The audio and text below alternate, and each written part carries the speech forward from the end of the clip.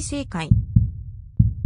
Rebirth of the Malicious Empress of Military Lineage, Chapter 125, Compelled to Compete. The tribute banquet was filled with merriment and everyone were toasting with one another, suddenly making it as if it was a peaceful scene. It was only at the noble guests area that Emperor Wenhua spoke to the Crown Prince of Qian, Huang Fuhao, who was somewhat restraining fear. When this was seen by others, naturally they were well aware of it. Among the three countries, Qian, Great Liang and Mingqi, the Mingqi was the weakest, followed by the Qian country, and the Great Liang was the strongest. That Emperor Yongli's actions were always valiant, which made the Qian country and the Mingqi to feel fear, and so they would be very respectful to this Prince Ruai of the Great Liang. As for Huang Fuhao, when he was speaking to Prince Ruai, there were many words of probing. Most of the female guests' eyes were stuck on this Prince Ruai. Each and every action and movement from Prince Ruai warmed their hearts and delighted their eyes. There were no shortage of outstanding males in Mingqi,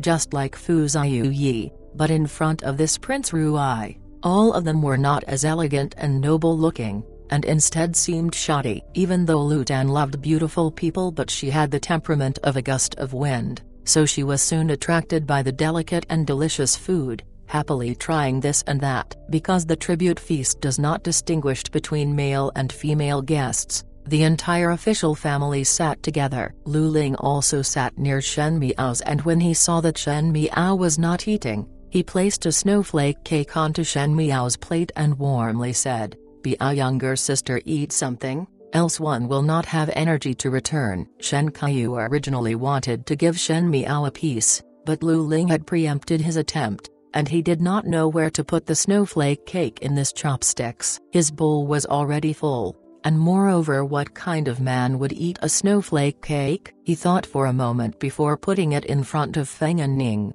who was sitting nearest to Shen Miao. Feng and Ning was overwhelmed by the favor as she accepted it and said her thanks, but she did not eat it and was looking at the snowflake cake in a daze. But just at this moment, one heard Huang Fuhao suddenly speaking. Ben Gong heard that the formidable great general, General Shen, has returned to the capital a few days before. The name of the formidable great general was one that Ben Gong always hear about, but do not know if one have the honor to see. When the remarks were spoken, the lively banquet suddenly quietened down. The crown prince of the Qian country wanted to see Shenzhen. What was the meaning of it? Shenzhen and the crown prince of the Qian were practically not related at all, but now one of them was the great general that Emperor Wenhua recalled back to the Ding capital, and the other was the Qian country's crown prince. Both had very sensitive identities. Everyone could not help but look at Emperor Wenhua's facial expression. Emperor Wenhua's smile remained unchanged,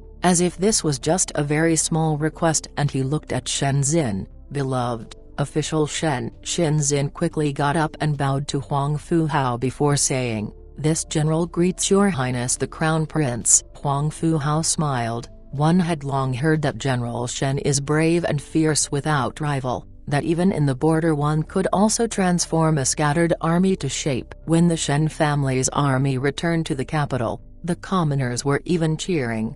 He then gave a long sigh. If my great kin could have such a military talent, one need not worry for 100 of years. Emperor Wenhua's pupils shrank unnoticed as the ministers' expressions in the banquet changed, and their gazes became extremely complex as they looked at Shenzhen. To say that Shenzhen was able to connect the scattered army in a short period of time might sound like praising Shenzhen's extraordinary ability, but obscurely mentioned about the danger of Shenzhen. Wind damages the flourishing trees in the forest, and that had been the logic since ancient times. To have such high regards by the commoners, for an emperor who expelled the general out of the capital, it meant that between the imperial family and Shenzhen, the commoners had chosen to stand at Shenzhen's side. No imperial family would be able to tolerate subordinates who had a more popular approval than themselves. As for the last sentence, it was the real push that placed Shenzhen to the edge of where the wind and waves were the fiercest. Huang Fuhao was poaching Shenzhen in front of Emperor Wenhua. No matter how much ulterior motives the Mingqi's officials harbored,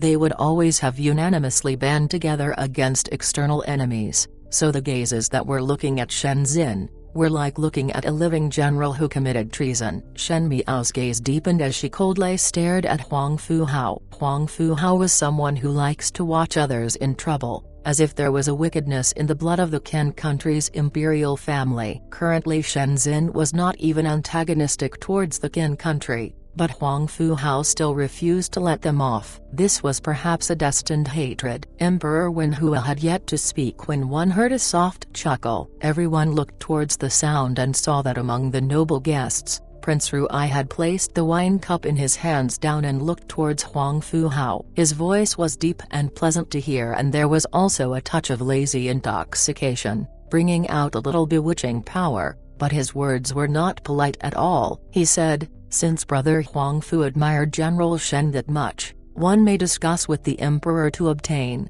and if the Emperor is generous, he would not disagree." This was clearly pushing the boat with the currents, and when it fell into others' ears, there were thousands of feelings. How could Huang Fuhao really want Shenzin? It was only to push Shenzin to the edge of the cliff and watch him walk in trouble. If Emperor Wenhua really gave Shenzin to him, then due to the Qian's face, they could only support Shenzin well. But who knew if Shenzin was Emperor Wenhua's spy? The Qian country and the Mingqi were still in a mutual relationship, and neither was willing to place a not trustable person under their eyes and look for trouble all day long. Emperor Wenhu also thought about this point, and the peculiar look in his gaze gradually dispersed, and his previous appearance was back on. He laughed. All under heavens cherish the talented. If the crown prince insist on wanting General Shen, Zen can only follow others' precept, as it is the sincerest form of respect. This time it was Huang Fuhao that was placed in an awkward position. He was very excited, but now was caught in a more adverse situation. It was not possible to bring this person back, but to end the matter like this, it would be as if one had lost face. All this happened because of that Prince Ruai's words. Huang Fuhao glanced secretly at the man with a mask and almost engraved that person in his eyes. Princess Ming'an was together with Huang Fuhao, and seeing that he was in a difficult situation at this moment,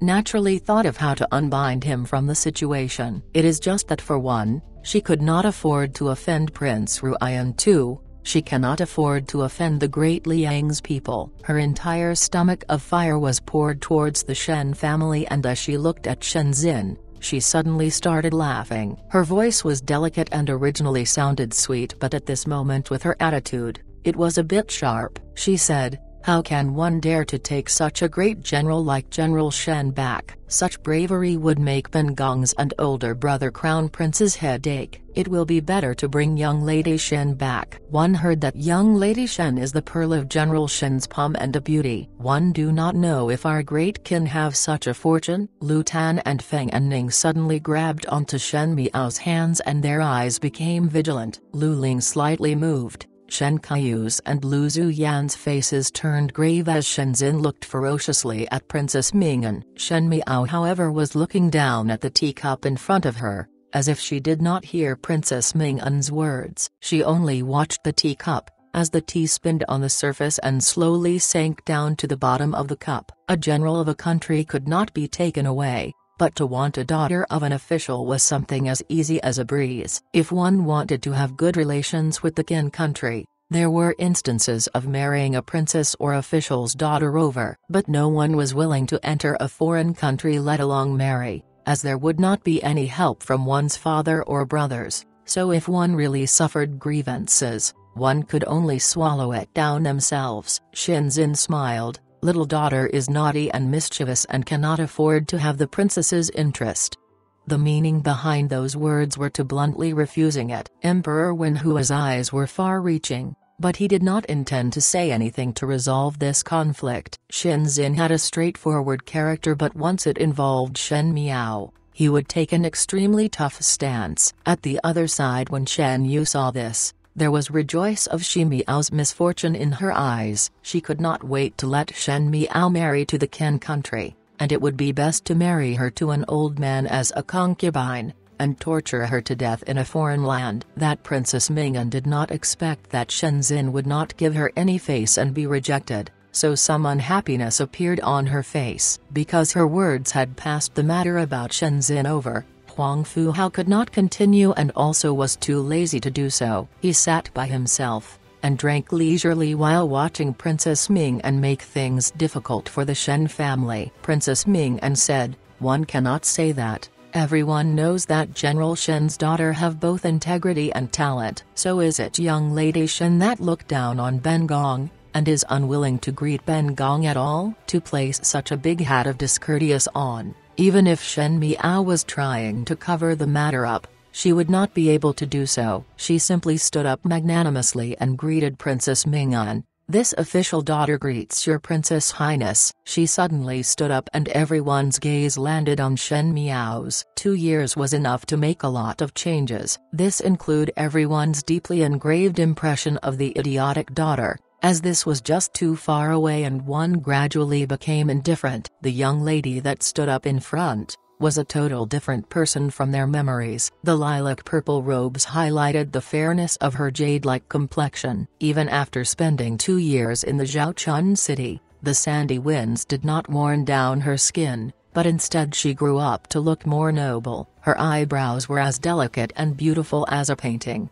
and her gestures were so dignified, soft and strong. Both were strangely fused into her body, and appeared as a type of dignified grace. Even the Empress beside the Emperor did not seem to have her grace. Princess Ming-an frowned. She did not expect that Shen Miao had such good appearance and bearing. She had long known of Shen Miao's reputation of an idiot, thus she brought her up as a topic to embarrass the Shen family. She had never thought that she was lifting a rock to smash her own feet. However, for Princess Ming-an to be Princess Ming-an, she has some abilities. She immediately raised her eyebrows, and looked up and down at Shen Miao like she was sizing something up before saying, "Young lady Shen has a countenance of a flower, face like the moon, indeed an outstanding beauty. No wonder General Shen treats young lady Shen as a pearl in his palm and head." One did not know with such good appearance, which family would have the fortune to marry young lady. These words were overstepping and Shin Zin immediately stared like a tiger. Although he must take into account the other person's position,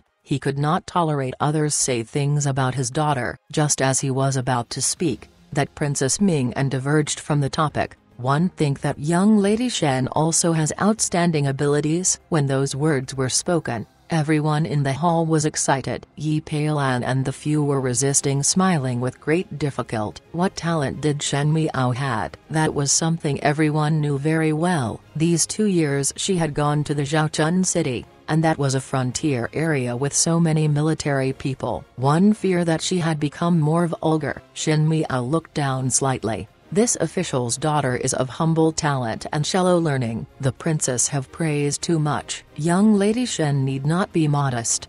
Princess Ming-an simply smiled. Speaking of which, when Ben Gong was in the Qian country, one heard a few years ago that during the academy examinations, young lady Shen achieved a first rank for archery. When Ben Gong heard it, one's heart was moved. Now upon seeing young lady Shen, one thought about this old matter. Shen Miao's head was bowed and she remained silent. Lu Zuyan's and Shen Kaiyu's hearts started to be anxious. One would be blind if one could not see that Princess Ming-an was deliberately finding faults and targeting Shen Miao. Speaking of that, everyone thought about the time during the Chrysanthemum Banquet's academy examinations. Shen Miao and Kailin competed in archery and the third arrow that was shot made Kailin speechless and put him in a sorry state. It was exactly at that time that a completely different Shen Miao appeared in front of everyone for the first time. Just nice at the tribute dinner, Kai Darren and Kailin were present, and Kailin's face immediately became red. Now Kailin was 2 years older and had grown up. Those little grudges with Shen Miao were already long thrown in the back of his mind as time goes on, and he was also no longer obsessed with Shen Yu. It could be said that one smile can make one forget about gratitude and revenge, but he did not expect that one's old matter was mentioned in front of everyone, making him incredibly embarrassed. Kailin was not the only one that was thinking about matters of the past. At the corner of the tribute banquet, the Marquis of Linan, Ziding, was sitting with his 2 sons. The current Marquis of Linan looked much older and no longer had high spirits. that in such an event like this, he only wanted to find a quiet corner. Unexpectedly, with the mention about the matter of the academy examinations, he then remembered that at that time Zi Jingxing was present, and surprisingly went up the stage and beaten his two Shu sons out of their horses. Upon returning to the residence, he scolded Zi Jingxing in fury, but in his heart, he was proud of Zi Jingxing. Thinking of olden times,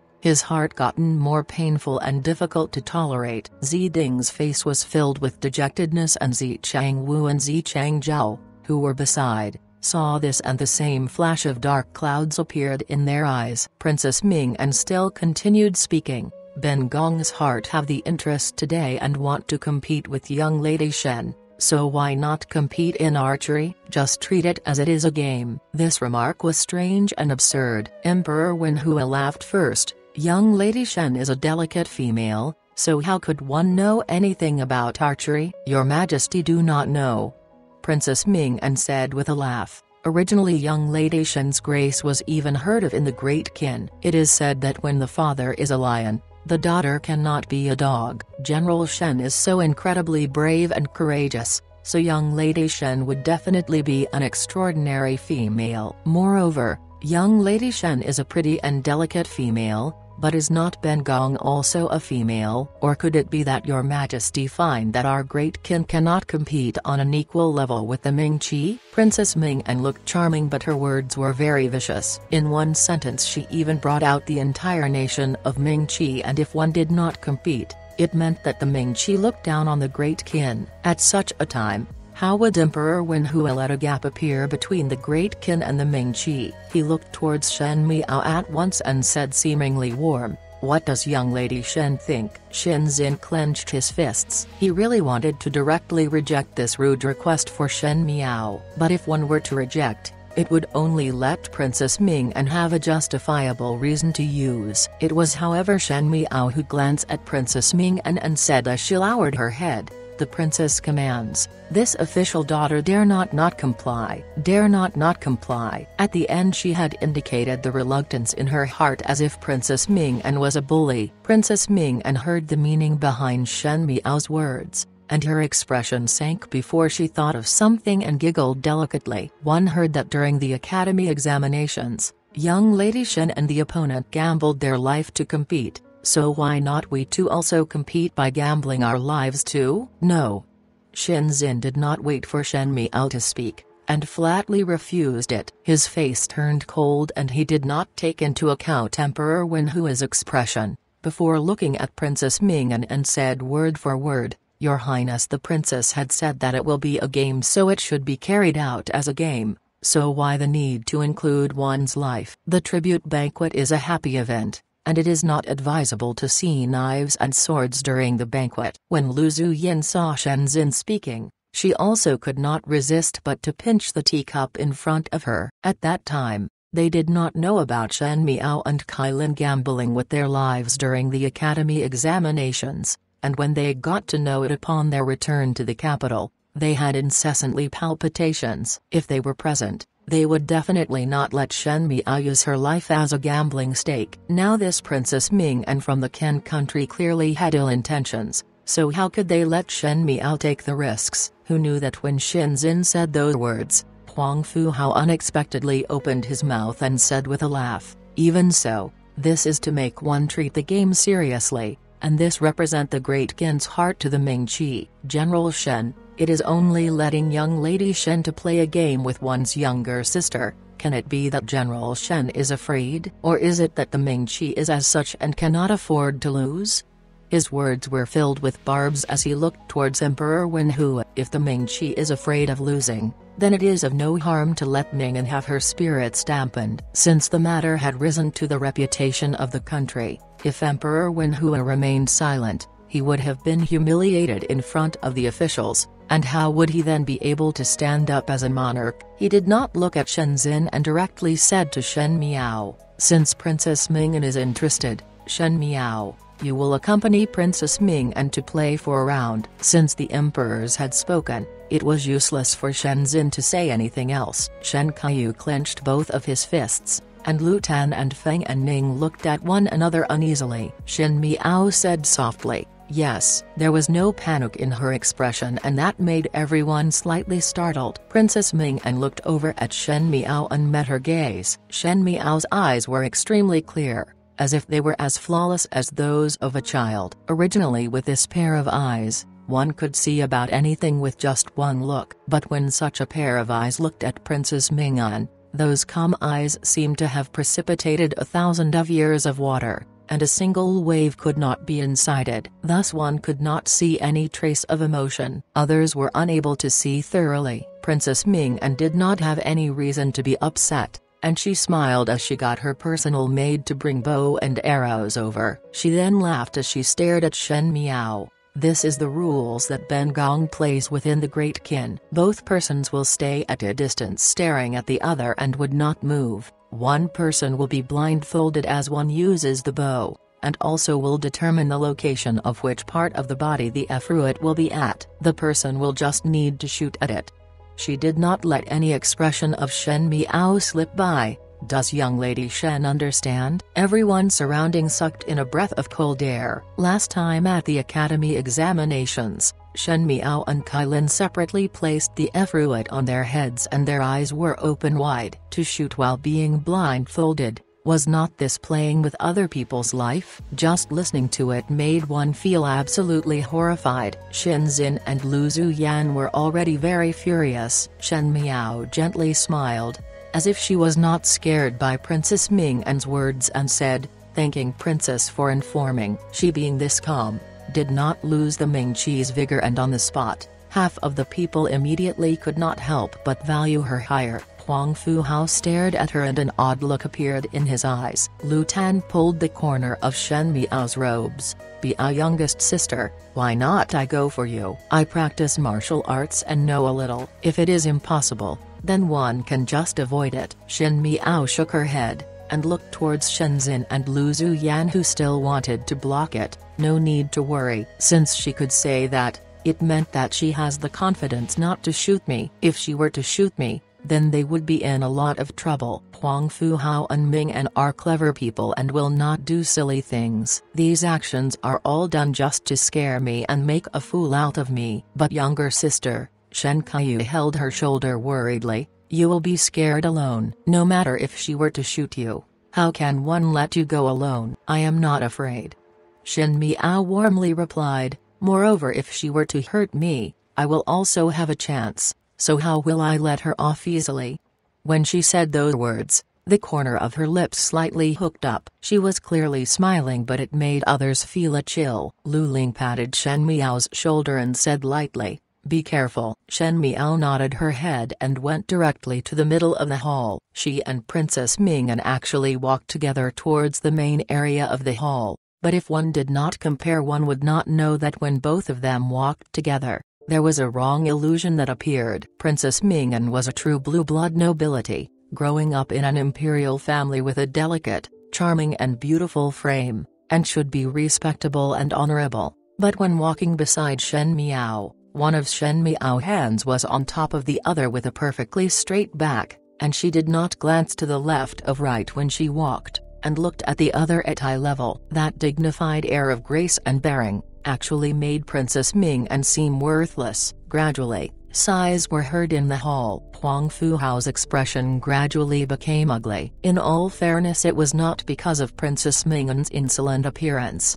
but it was Shen Miao's calmness and magnanimity that made others beside her to look like filthy with grime. However, when one think about it, it was outrageous, as Shen Miao was obviously a daughter of an official, and Princess Ming-an grew up in a palace since young. So how could she not be comparable to Shen Miao? They naturally did not know that Shen Miao was originally an empress for many years in the inner palace, and because of Fu Ziyu Yi, she was extremely demanding of herself to be the absolute best, and when she was in the Qian country, she also eventually developed a different level of tolerance through experience. If there was not for the existence of my Furin fighting in the dark and Fu Ziyu Yi's connivance, actually she would have been a good empress that could mother the entire nation. It was only that this perfect dream was at the end broken into pieces in the past, but this made her to be unable to conceal her brilliance in this lifetime. Princess Ming-an did not notice everyone's stares, and only looked at Shen Miao as she held the shiny black longbow in her hands. That bow most likely was made of top-notch wood and was soaked in special herbs as it looked very hard and cumbersome. Princess Ming-an said to Shen Miao, "This is Ben Gong's bow. Let us shoot one bamboo arrow each, alright? Ben Gong will shoot an arrow at you, then it will be changed to you pulling the bow." The words spoken had already set the sequential order. At the side of Ming Qi, there were people who had indignant expressions, as Princess Ming-an was obviously bullying others. But Shen Miao only indifferently complied, and she appeared not to be shaken. The more she appeared not to care, the more Princess Ming-an felt stifled and panicky. She swept her eyes across the noble guests section, and suddenly her eyes brightened before she sweetly said, "But since we are competing here, one fear that the other will feel unfair about it. Why not let His Highness Prince Ruai of the Great Liang be the judge, and stand here to inspect the bow and arrows to ensure that there is no fraud?"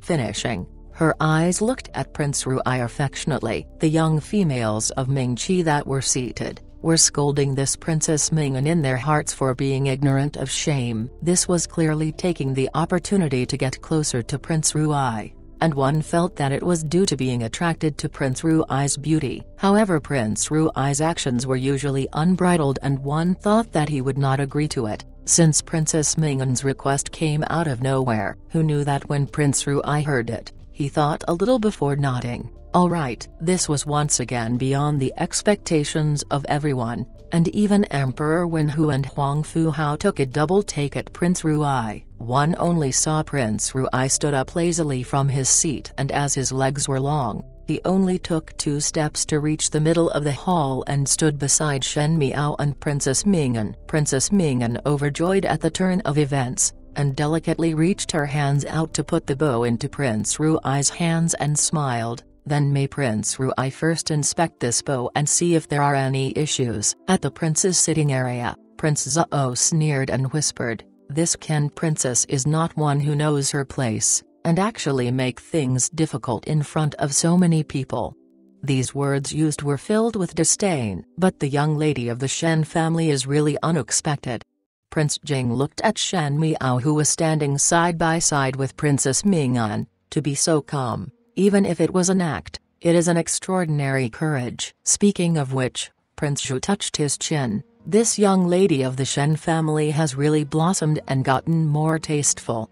He looked towards Fu Ziyu, who was not speaking a single word. "Number 9, do you regret?" Fu Ziyu lightly said. "Fourth older brother is joking." Behind Fu Ziyu, there was a plainly clad male quietly standing there. His gaze crossed over everyone and fell onto the purple-clad young female. Pei Lang looked very calm, as if he was looking at a stranger for the first time, but the hands in his sleeves were clenched into fists and were also slightly trembling. It had been 2 years. This young female grew up to be even more attractive, and like what she had said, she was invited back by the heavenly family. Upon returning back to the capital, trouble came knocking one after another. Trees long for peace, but the wind would never cease. Shen Miao did not do anything, but there would be people who will take the initiative to look for her. However, Pei Lang knew that Shen Miao would not let herself be caught in any awkward position. This was because she has a heart that was more vicious than anyone else. Prince Ruai returned the bow to Princess Ming-an quickly, and she took it back shyly before saying to Shen Miao, "May young lady Shen stand over there?" And she picked an apple from the maid and handed it to Shen Miao with a smile. "Place this on young lady's shoulder." Shen Kaiyu, who was sitting down, suddenly clenched his fist. "Yes." Shen Miao's eyes hanged and walked away after taking the apple. Everyone were all looking at her actions, while Princess Ming-an allowed others to tie a black cloth over her eyes. Prince Ruai, however, walked over to Shen Miao's side. Under watchful eyes, he took the apple from Shen Miao's hands. Shen Miao was surprised for a moment as Prince Ruai placed the apple gently on her shoulder. Shen Miao looked up at him. Because there was something on her shoulder, she was afraid that the apple will fall off during big movements, so Shen Miao could only look at him motionlessly. The young male was very tall, and even if Shen Miao had grown within these 2 years, She only reached to the level of his chest. She could see his embroidered gold buttons and also perceived the meaningful look in his eyes. The silver mask exposed the handsome man's chin and red lips. The corner of his mouth was slightly hooked up, making one want to take the mask off to see if the person had a smiling expression on. His dark eyes were like the stars and autumn water.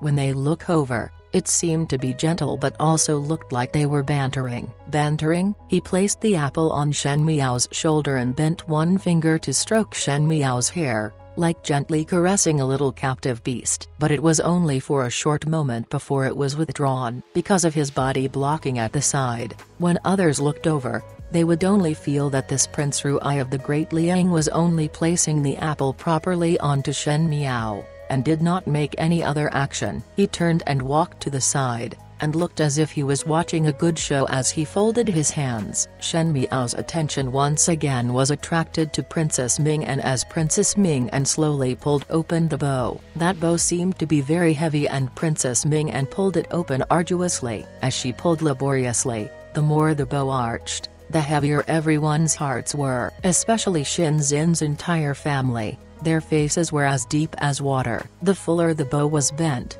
the more strength Princess Ming had, and the greater the strength the arrowhead had, meant that Shen Miao was even more at danger. One fear that when the arrow was shot, the residue force was able to knock Shen Miao down. This match before one's eyes was not like what Princess Ming mentioned, just a game, but instead it was a big matter regarding a country's reputation. If one lost, the reputation was gone. If one showed fear, the reputation was also gone. Actually, between Shen Miao and Princess Ming, everyone were optimistic about Princess Ming, and hoped that Shen Miao would not lose too badly. Shen Miao quietly looked at the black cloth that was tied in front of Princess Ming's eyes. One did not know if Princess Ming was deliberately torturing Shen Miao, as she pulled the bow very slowly, and the long bow let out a thin sound that lingered in the hearts of everyone present. Shen Miao's eyes were dazed, as what appeared in front of her was not the tribute banquet,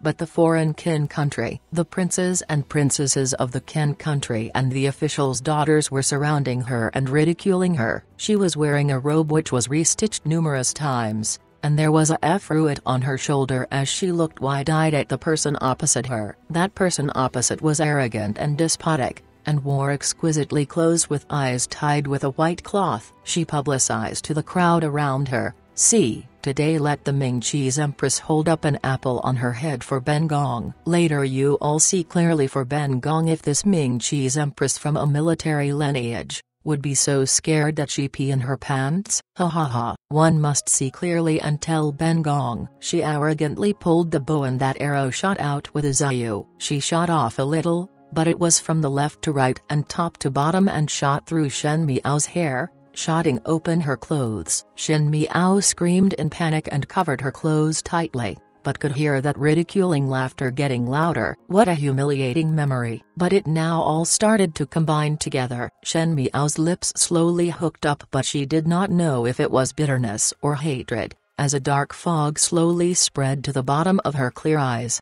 making them unfathomable. Prince Ruai, who was at the side, began to quietly bend his fingers, and paused for a while before quietly releasing. Her small movements of slightly tilting her shoulder were so small, that everyone could not see them at all.